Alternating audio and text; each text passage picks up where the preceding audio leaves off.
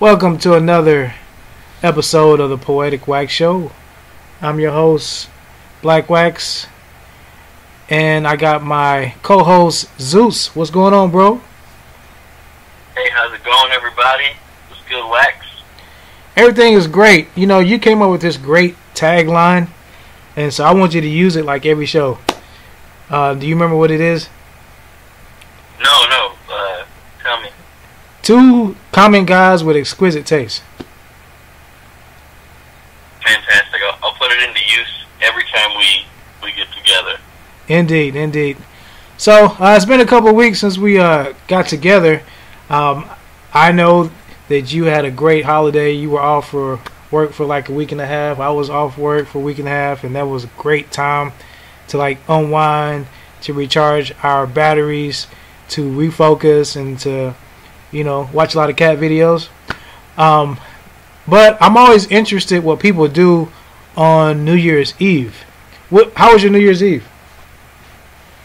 New Year's Eve was good. I spent it with my girlfriend's family. We hung out, ate some good food, played some music, had some adult beverages, and just kind of hung out and enjoyed each other's company. It was real nice. Cool. No crazy New Year's traditions, you know. Right. We counted down at 11:59 and 50 seconds. We started counting down to midnight, and I laid a big smoochy wet kiss on my girlfriend. Yeah. We had a good time. Yeah. How about yourself? Do you have any traditions? I know some people eat certain things or do certain things. Do you have any of those with your family? Growing up, my family always got together on New Year's Day, and we had, black eyed peas. That was the, good luck food, and cabbage, maybe a little bit more turkey and dressing. But that's what we did traditionally growing up. And even in my adult life, I still eat black eyed peas on New Year's Day. I missed it this year. But a tradition that my wife and I have, we like to do something just a little bit different every New Year's Eve. And she kind of beat me to the punch this year in making the plans and arrangements. But she did a really good job. We went to this restaurant on New Year's Eve. It was my wife and my mother-in-law. And it was called the Louisiana Street Grill. And it's a Cajun seafood restaurant just a little bit east of downtown McKinney, Texas. And, they had this 3-course meal, live band, and a champagne toast. And, we've been there a couple times before, and it was a real nice atmosphere. Wasn't a lot of people there, but it was, just laid back and just chill. And, we had a good time because, a lot of times when we go out for New Year's, we either have like, somewhere to sit but nothing to eat, or something to eat but nowhere to sit. So, we were able to get everything that we wanted in one place this New Year's Eve. And so we didn't make it till midnight. We left probably about 11:15 or so. We were home by midnight. And so it was just real low key, laid back. I like to turn up as much as I can on New Year's Eve. I'm like, man, we made it. We survived another year. We need to celebrate. And actually, as funny as this may sound, on New Year's Eve during the day, we took the kids to the casino. Oh, that's fantastic. Oh yeah. So we went to Choctaw, and Choctaw, they have expanded, and they're renovating, and in the back towards the southern part of the casino, they have a movie theater, they have restaurants, and they have lots of kids games. And so we bought some gift cards, some game cards for the kids, and we got a $20 gift card, and they gave us free a free $5 bonus. And so my daughter, she was having a great time, and she ended up having some money left on her account. My son, his games was just a little bit too cheap. He got on these motorcycle games, and he pressed that nitrogen button, and he was just having a blast. and I'm like, we're not gonna be able to finish his gift card anytime soon. So we left like with $17 on his card, but they both won prizes and had a great time. And you know, as funny as it sounds, you know, my kids just they had a great time at the casino, and we didn't gamble much. Well, actually, we didn't gamble at all. But we had a great time. You know, just like a 45-minute drive from where we live, and so I don't know. It's a cool spot that we go. Sometimes we go just to listen to live music, or you know, just to hang out. So we don't even gamble most of the time when we go to the casino. But it was nice. It was nice. You know, I've never been a ginormous gambler, right, by any stretch of the word, right, and I've never been to a casino in the sense of like pleasure. Like I've always gone for work purposes. And okay. On January 1st, my girlfriend and I, we drove up to WinStar. Okay. Because I had purchased a couple scratchers from 7-Eleven, I think, with okay. my daughter, and I had won a little bit of money. And I've always enjoyed scratchers. They're just kind of fun. And so I laid down, I don't know, like 30 or 40 bucks on some scratchers. I ended up coming out of there with about 100 bucks. Wow. And on top of my 40, so I walked away with my 40 I invested plus 100 bucks. And so I told my girlfriend, you know, I've never been to a casino. I got this $100 that I won from scratchers plus $100 that I kind of just had on the side. So let me just take this 200 bucks and see what I could do. I spoke with some people who said that they've gone before and they took 200 bucks and they came back with, you know, 5 or 7. So I was hopeful, right? So I jumped in the car, and that place, when we got there, was packed. Oh, man. yeah. It was insane how packed that place was. And so I ended up sitting. It was hard to get a seat, first of all. And the machines that struck me as interesting were busy and had at least 1 or 2 people standing behind the current person playing the machine.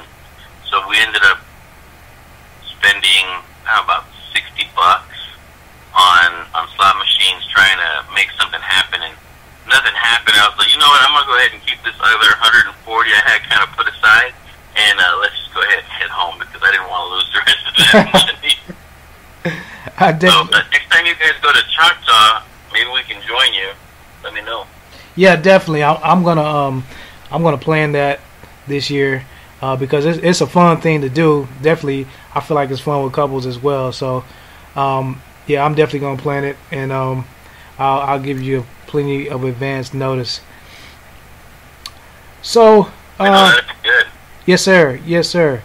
So, another reason why I like going to the casino is just one of the few places where you can smoke your pipe or your cigar indoors. Oh, fantastic. I didn't know that at first until I got there, and it was just a cloud of smoke in there. Yeah. It wasn't too smoky in Choctaw. So I smoked a little bit of my cigar, but it was one of the cigars that my wife brought me back from Belize, and it was pretty stout. So I couldn't really finish it. So speaking of cigars, how was that Casino Gold? Did you get an opportunity to check that one out? Yes, and I thought it was extremely smooth. Yes. I really enjoyed it. You and I have gone back and forth, and when we go to the Enfuego or any of the other cigar lounge areas that we frequent, we're always, eager to try something new. And to find something as reasonably priced as the Casino Gold that you gave me for Christmas, man, it was smooth. I agree. Real smooth. Yeah, that's on my list. I'm gonna reorder that one. Yeah, you should. And if there's some kind of a price breaker at discount, let me know. I'll put in on getting a few with you. Okay, we definitely can make that happen. Did you ever get your order in from Cigar International? I did. I'm waiting for it to arrive. Oh, okay. Very good. So if we get it, we can do an Very good. I look forward to that. I definitely look forward to that. So, I'm drinking this this rum inspired drink that I got from Aldi, and Aldi sells liquor. They don't sell liquor. They call it a wine, but we use it as a rum when we make pina coladas around here. And I didn't have anything to drink tonight, so I was like, let me pour just a little bit of this for my dinner. But I'll have to let you try it and see what you think about it. We've been drinking it for years, and it's seasonal, so we don't always get it year round. But luckily, there's an Aldi right down the street from my house, and so I can get it fairly easily when it's in stock. So what? That sounds fantastic. Yeah. Yes. You have to let me sample that. The other liquor that you had, the liquor that you had given me along with the cigar was rather tasty too. Yes. That's actually new to me. That Canadian Mist. It's new to me. So and it wasn't very expensive. So it's definitely on my list to repurchase as well. And where can we find that Canadian Mist? Like, where can our listeners find it? I found it at Fossil Creek, but I'm pretty sure they sell it at like your Total Wine or your Specs. I'm pretty sure most of them do carry that Canadian Mist. There's a new liquor store right down the street from where we were last time we met in Louisville. It's called Apple Jacks or something like that. Have you seen that spot in Louisville? No, I haven't. Yeah, it's right there on 121, past that 7-Eleven, not too far from, I can't think of the name of the cross street, but they have a big sign that says Cigars, and they have like a real small, little tiny humidor. It's nothing really extravagant, but they just opened, and so I'm going to give them a couple of weeks, maybe a couple of months to stock their humidor and see if they carry anything worthwhile there. So yeah, you should check it out next time you're in that Louisville area, right on the Service Road. You'll see that big Apple Jacks. I think it's next to like a storage facility, and I had to look up. Maybe I can look it up right now. I have to check that out. It's surprising how many liquor stores have been opening up in the Louisville area ever since they were sanctioned for it. I think Total Wine has really cornered the market. Everyone that I know in that area goes there because of the selection and the pricing.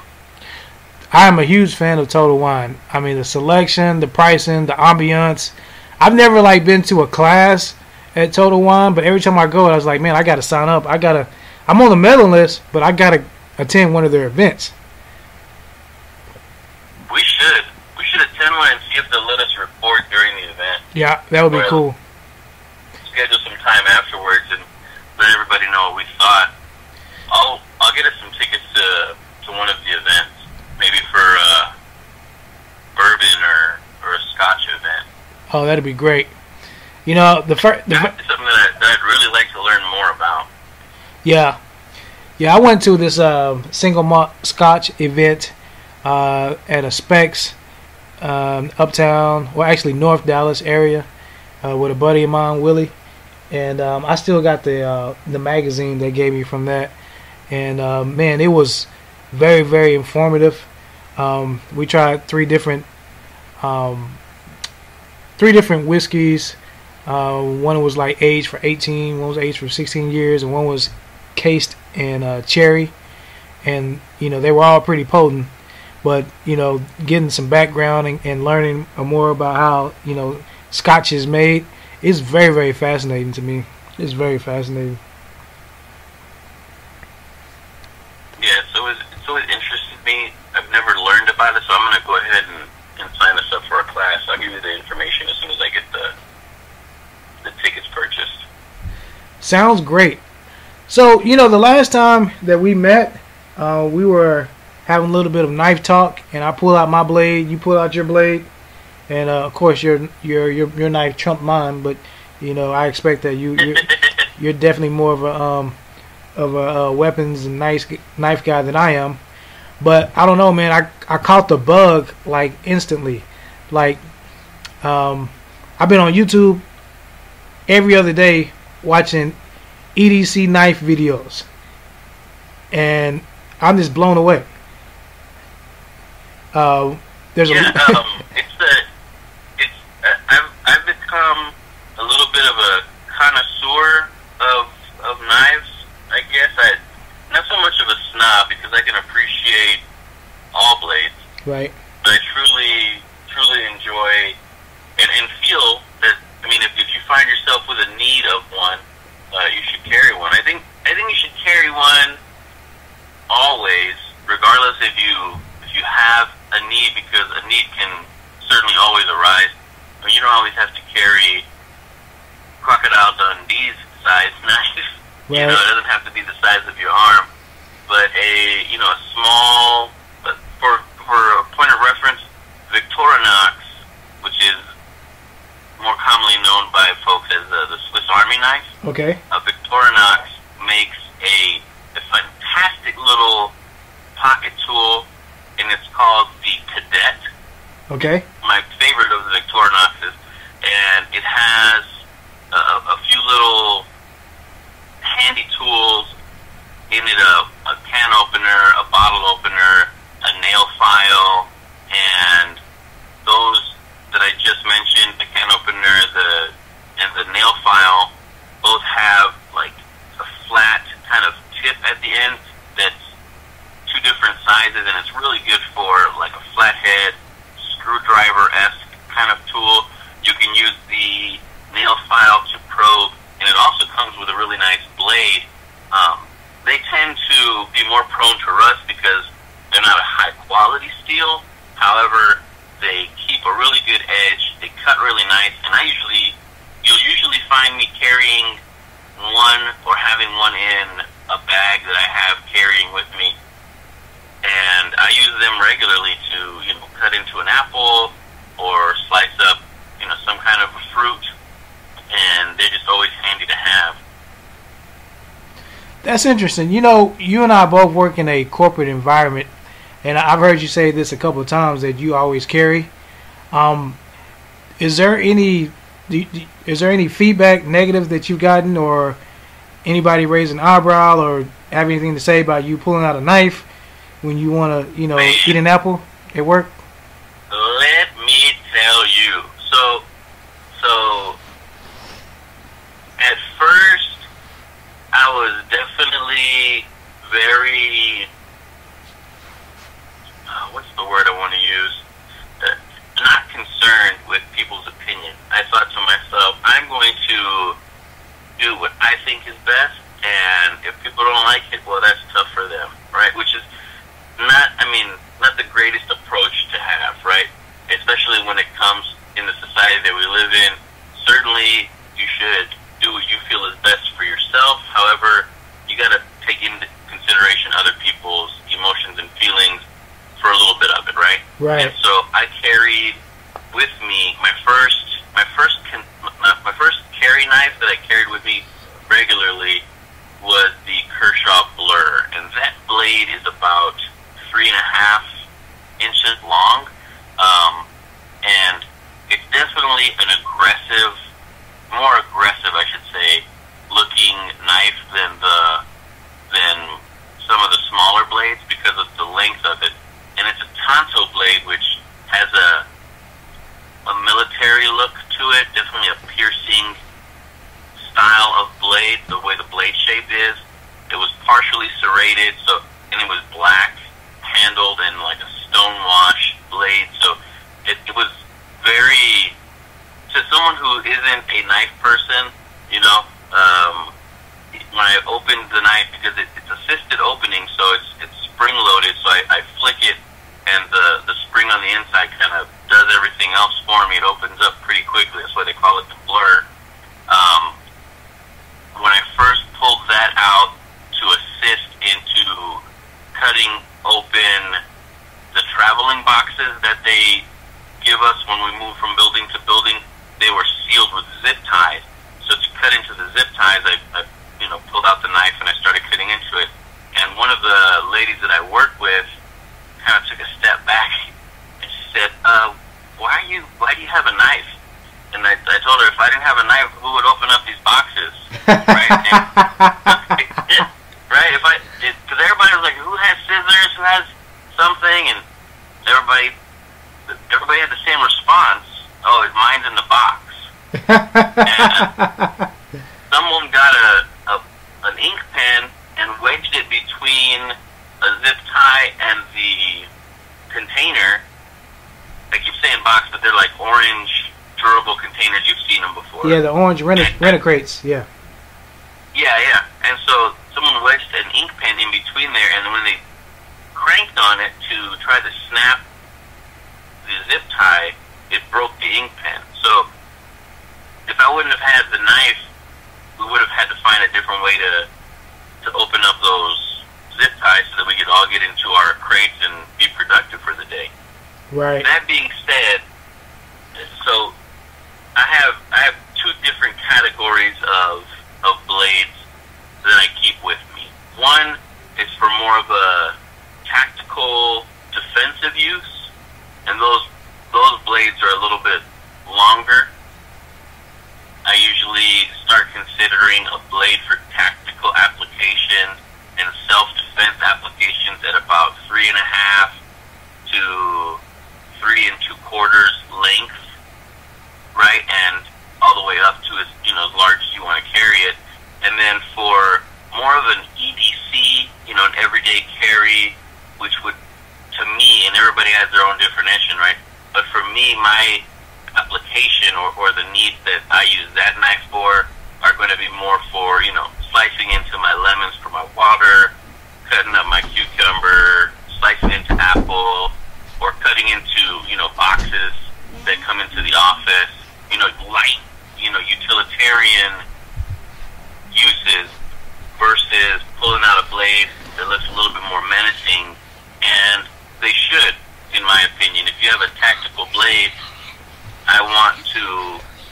if I have to pull out my blade, I want it to be menacing to the person that's on the other end of the receiving portion of that blade, so that in hopes that they'll say, you know what, that blade looks as serious as this guy, let me leave him alone, And that's definitely not the look I want from my neighbor in the cubicle next to me, but I'm going to get to my apple, So I use a smaller blade for those applications. So I always have two knives on me. Well, you pretty much answered my next question, which was, do you see a knife more of a tool or a weapon? And so now sounds like you see them as both. I do see them as both. I mean, you need the right tool for the job, and I think you can turn any tool into a weapon should you need it. Right. However, I think you should have a specific tool for the specific job, right? I mean, if you try to pry into or use a coin to unscrew something, it's going to be a lot more challenging than if you had a screwdriver, right? No doubt. So that's just kind of the approach I take, But everybody's use or philosophy of use is a term that I picked up from a YouTuber that I really enjoy watching his reviews, and his name is Nuttin Fancy. Okay. NUTNFANCY. Okay. And his reviews are really in depth, and they're funny to listen to because he just kind of tells it how it is, and he gives real world thoughts and application. He was ex-military, I think Air Force, if I'm not mistaken. He was an ex-LEO law enforcement officer, and definitely an enthusiast in the backpacking and camping world. And so he really puts knives through their paces, beats on them, and puts use on them that is not inside the manufacturer's warranty, to really give you an idea of how well built or how ill built these knives are. Wow, so I'm gonna have to check out some of his videos. I've been watching some videos on some knives, pocket knives here lately. I'm more so into pocket knives right now, so that's pretty much what I've been watching and just learning, because there's a lot of guys, they have a lot more knowledge than I do, so I'm just soaking up the knowledge. I'm pretty sure you're familiar with this brand called Zero Tolerance, right? Zero Tolerance is a very nice high-end knife. Those blades are pricey. I don't own one. They're outside of the range that I am able to spend on a knife and feel comfortable. Yeah, I found this one I really like. It was a Zero Tolerance 0456, and it has like this. It was silver, and it had like a turquoise circular insignia on it or something like that. And man, this guy, he pulled it out. I was like, whoa, that is so serious. But it got my attention, and I did some research on it, and that is definitely a pricey knife. Whoa. Yeah, they can be a tad expensive. Right now, I have a few knives that are in the higher end spectrum, but it really comes down to the quality, right? Okay. In my opinion, it's not, for me to think of something as too expensive to spend money on means that I don't believe that the value is there for, well, someone else might, right? Right. And when I'm looking at zero tolerance knives, I compare them against another well-known brand is Benchmade. I'll compare them against Benchmade or a Kershaw, which is definitely inside the reasonable price range, or a SOG, which is definitely inside a reasonable price range. And I look at the difference, and I think to myself, I could probably purchase one Benchmade and have some money in my pocket, or 2 or 3 Kershaws or 2 or 3 SOGs for the price of one Zero Tolerance, and I could walk away with 3 really great quality knives that can do all of the function that one Zero Tolerance can. So I'm just not there where I'm able to justify that price of a knife when I can find something comparable that I like almost as much or even more in some cases, and for a lesser price. Yeah, so how do you feel about used knives? Maybe something you can find like on Amazon or Craigslist or an antique store. Oh, certainly. I have a SOG Flash. No, I'm sorry, a SOG Zoom is the name of the knife, ZOOM. And I purchased that on eBay from someone who had it. And they took pretty good care of it. The photos, or I should say they took very good care of it. The photos the photos of the knife made me feel like it was a good knife.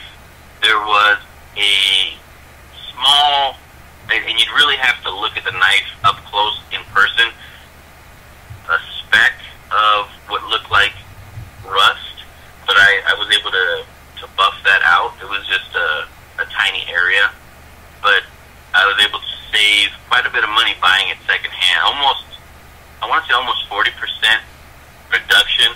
I mean, the guy even had the original box still, so I don't know if he was a reviewer or if he got it as a gift and just didn't like it, but I was able to save quite a bit of money, so I'm definitely pro purchasing it. There are some folks on eBay that I have done business with that sell multi-tools, which is another thing that I carry with me on a regular basis. Right. And I purchased one from them, and I made sure that they accepted refunds, because some of the stuff looked a little bit extra worn. Now, I like the worn look because it almost gives it a rustic feel, and it looks like, someone's put it through its paces, and it's, taking a licking and kept on ticking, right? Right. Almost like generational wear, which is something that I like to pass on, to my son or to my daughters and their children. Oh man, Grandpa used this knife. Look, it's got, nicks and and wears, and Right. you know, it doesn't look new, but it still works really good. You know, just kind of that antique-y, heirloomish vibe to it. And so anyways, I purchased a few items from this company, and one of them came, and I opened up the multi-tool, and it was just, you know, in horrible shape, and I knew it wasn't going to be in the greatest shape, and I was thinking of doing it as a project, kind of cleaning it out. Long story short, one or two of the tools were broken, and I was able to return it, and they had no issues returning it and giving me my money back, so I just tossed it back in the mail and sent it back to them, and I had my funds within 2 or 3 days. So my only caveat to ordering secondhand is, you know, really ask a lot of questions if the photos look sketchy, and do your best to deal with people who are willing to take a return, you know? Right. I know you use every knife that you purchase, it goes in your rotation, and you don't just save it for, you know, just for looks or just to bring out. Yeah, it's not the term is safe queen. Safe queen, exactly. They just sit inside of a safe and look pretty. So I don't really do that. So with that being said, I do have a confession to make. A couple of years ago, I bought a couple of knives from Walmart. They were priced at $1. Oh my goodness. Now those same knives, actually it was a knife that I brought with me last time you and I met up. Now those knives are $2 at Walmart. So when I bought it, part of the reason why I bought it, because I felt like, you know, the price was not going to be $1 forever, and then, you know, the inventory is not going to be indefinite. So as I'm just getting into this, you know, this hobby, this field, this market, what's the appreciation value? How do knives appreciate in value over time? So one of the things, and Nothing Fancy covers this in one of his videos. One of the ways knives appreciate in value is the discontinuing of that model. Okay. And so what knife makers do, and unfortunately so, because some of the designs that they've discontinued are fantastic, but you know, over time they feel like they're going to put out new product or what have you, and they discontinue something. And if you have one that was a real popular design by a company that was discontinued, or a line that they discontinued when the company's still going strong, those tend to be a little bit more in value for resale. But for something like that, you may need to have it in almost a pristine condition for someone to come along and say, oh yeah, that's worth $20 or $40 more than it was selling for originally, you know? Okay. Sometimes, so there's a company that I order from, well, two companies that I order from regularly. Blade HQ Okay. is a fantastic place to find knives. They are on YouTube. They have fantastic videos. I really enjoyed the Knife Banter series. There's two guys there that go back and forth about knives, and it's a really great. It's comical. The guy's name is one of the guys' names is Ben, and the other one is Austin. They're just outstanding guys, and so I enjoy watching them and purchasing knives from them. They have great deals on knives, and Cutlery Shop is another one that is a great place to go for good deals on knives. And what they end up getting from manufacturers are exclusive knives for that store. Okay. And so, for example, there's a knife that was I don't know if it's discontinued. I know it's definitely hard to come by because Kershaw wasn't making as many, and it's called the Kershaw Skyline. Okay. And I really enjoy the knife. I think it's probably one of the best EDC knives I've ever seen, and it was hard for me to get my hands on one, and so luckily I was able to come across one, and and this one is a limited edition run that Kershaw did specifically for Blade HQ. So that one, I'm sure, will be worth some money down the road if I wanted to resell it. But again, like I said, I don't really keep my knives in as as optional or as optical pieces where it's just like, oh, hey guys, come over here and let's Google at my knives. I always carry it. But this thing is pretty legit, man.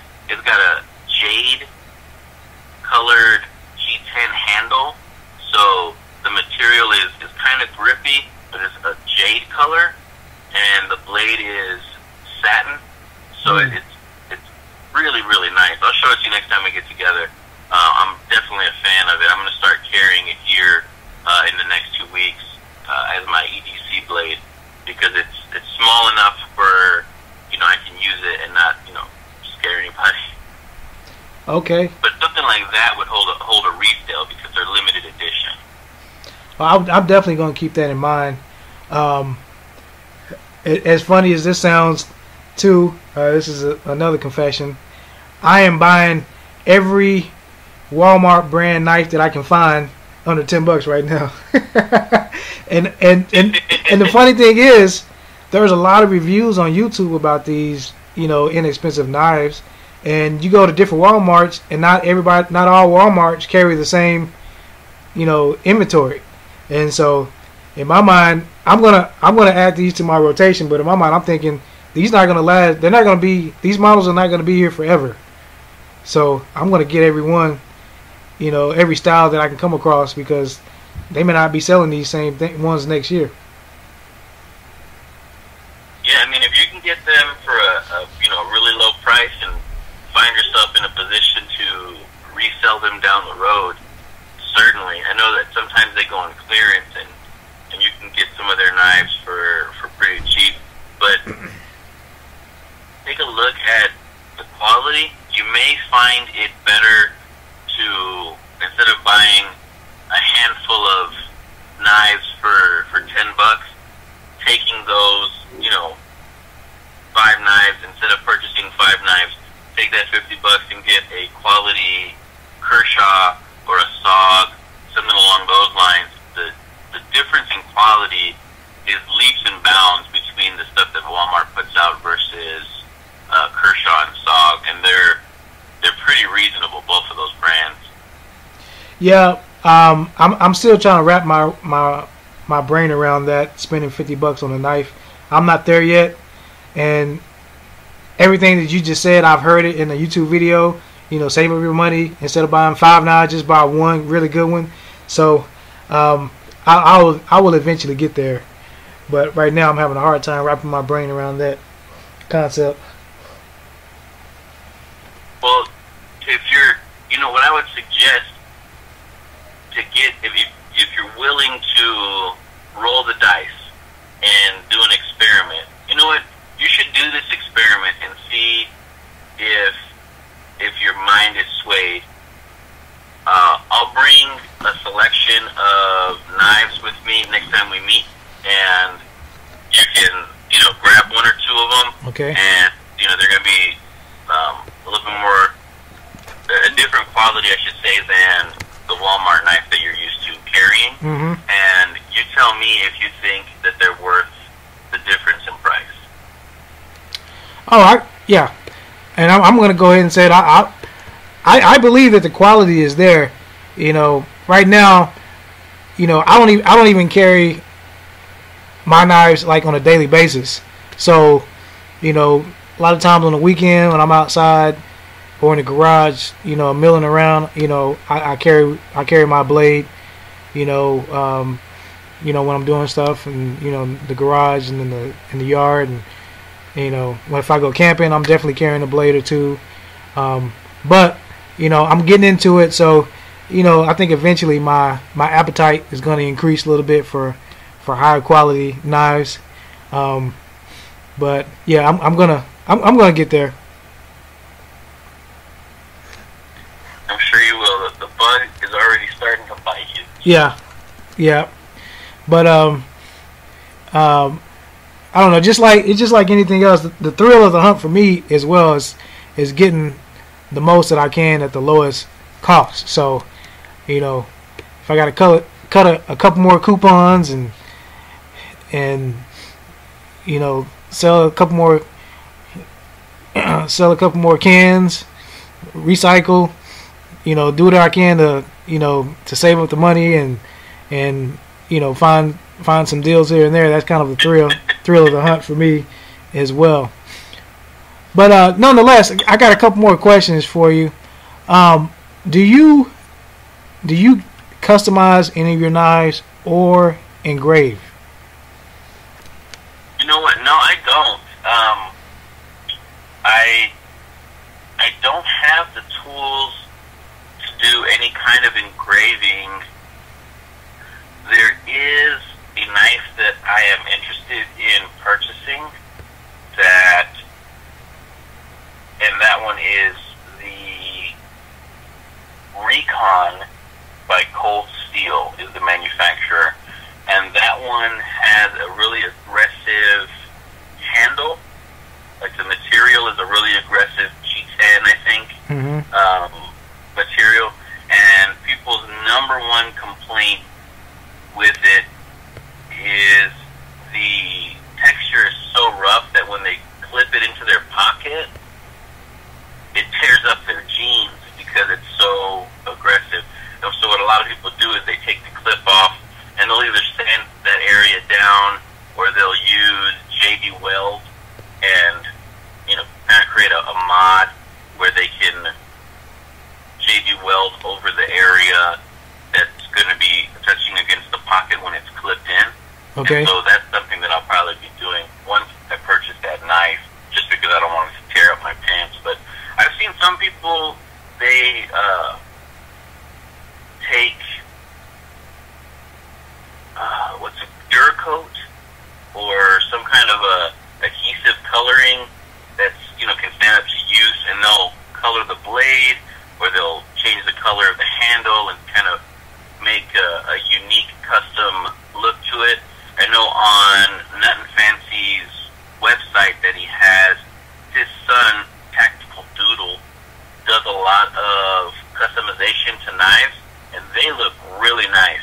But again, I don't have a workshop where I can take stuff apart and or the machinery to paint and design these knives. I don't have that kind of background.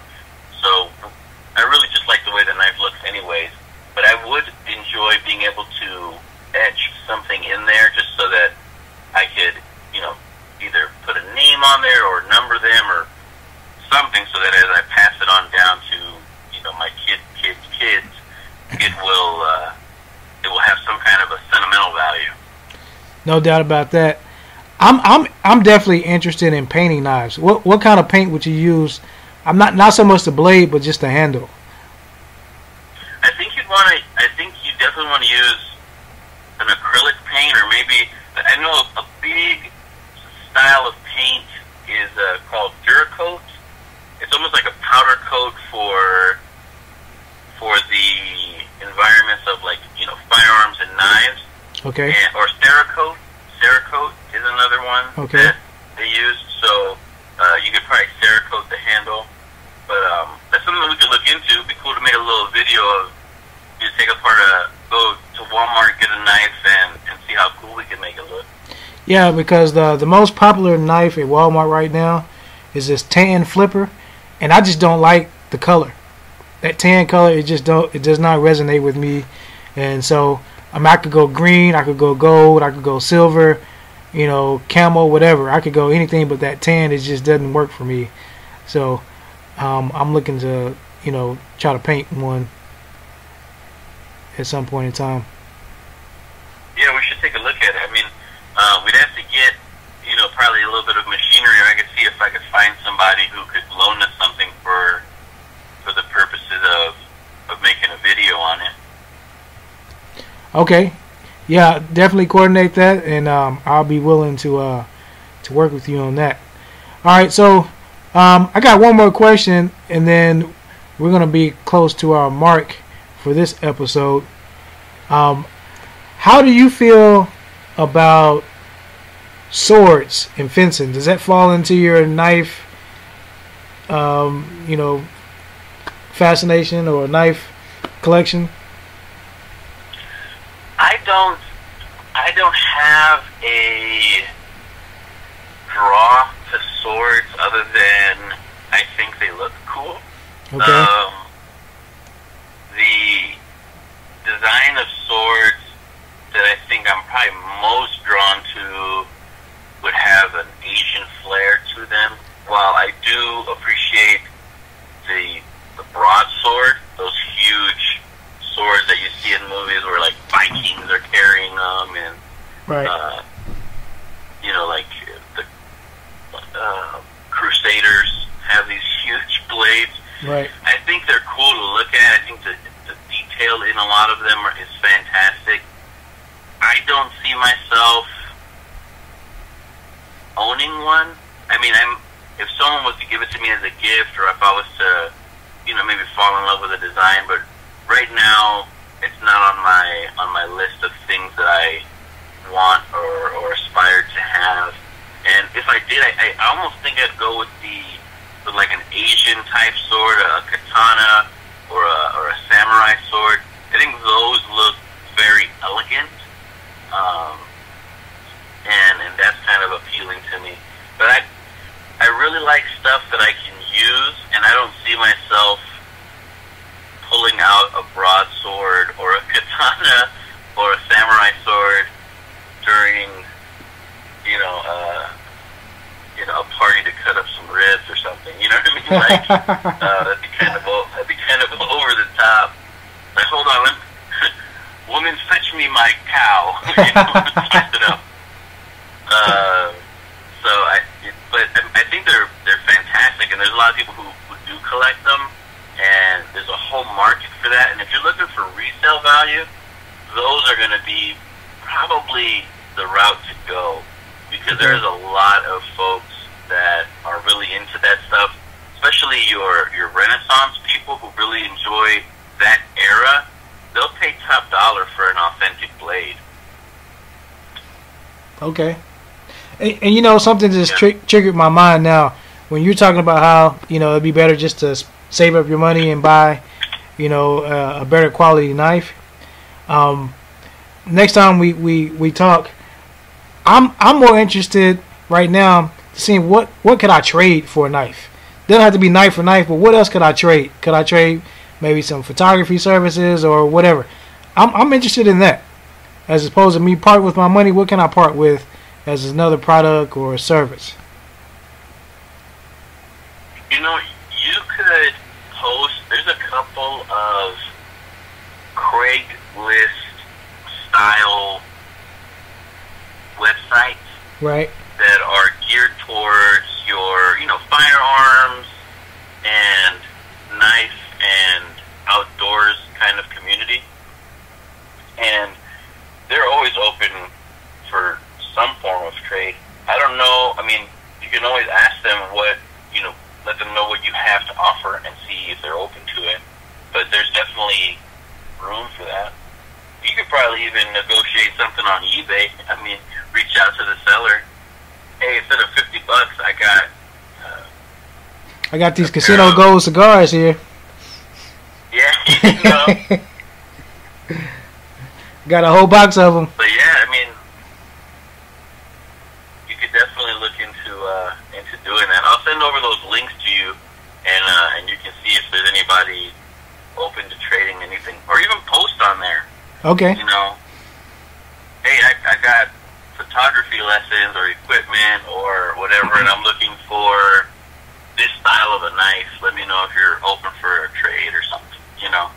You never know. This is true. You never know. You never know. So I do have one last question. It just came to me, and it's a little bit of a sensitive question. And if you don't want to answer it, I perfectly understand. But you have military experience. You were in the Army, correct? Yes. So, if you have a knife that was used in combat, is that something that is that a knife that's separate from your other knives? Like, would you pass that one down to your to your kids or your grandkids, or is that actually just separate? And those knives are kind of off limits to your legacy. That's a good question. I don't have any that were used in combat, but so it'd be hard. I mean, it would depend on, I guess, on the individual. For me personally, I think, and I get experience having used one in combat, but if I did, I think I would want to pass that on. Okay. Yeah, I think it would carry with it a story. Right. Something that can be shared along with the knife. So yeah, I think I would want to pass it on. But again, I mean, I think that would be like a one-off response, right? I think I think if you ask 10 people, you may even get 10 different responses on how they would feel about that. But me, I think I would pass it on. Okay. Well, I definitely respect that position. So, you have definitely educated and enlightened me this evening. And so my I don't want to say I'm corny, but my knife bug is jittering. My craving for knife knowledge is on overdrive right now. So yeah, I definitely want to appreciate you for sharing your expertise in this area with me and also the Poetic Wax Show listeners. So sure. Yeah, you can find us on Mixcloud and Facebook, and we just started posting on YouTube. So I'm pretty proud of us for that. Oh yeah, I can't wait to see all the responses that we get from our listeners and our viewers. Yeah, no doubt. So, I showed you one of the box openings that I did, and I'm definitely generating traffic from that video. And I got like 2 or 3 other videos that I haven't even posted from other box openings. So I got to get busy on that. So I want to share that with our viewers and our listeners. That's kind of cool to say. We got viewers and listeners. We're developing traction. Yeah, we are. Now. Yep, most definitely. But I'm gonna be quiet. I'm gonna let you close out. Any closing comments or remarks or shout outs? Sure. Closing comments. Always be searching for more knowledge. I think knowledge is power, and a closed mouth doesn't get fed. So ask. Those are my parting thoughts for this week. Those are wonderful words of wisdom, and I'm definitely going to take heed and apply that thought. So this has been another episode of the Poetic Wax Show. We're going to continue to bring you guys great content. Thank you all for listening. Thank you all for viewing, and peace out. Peace out, y'all.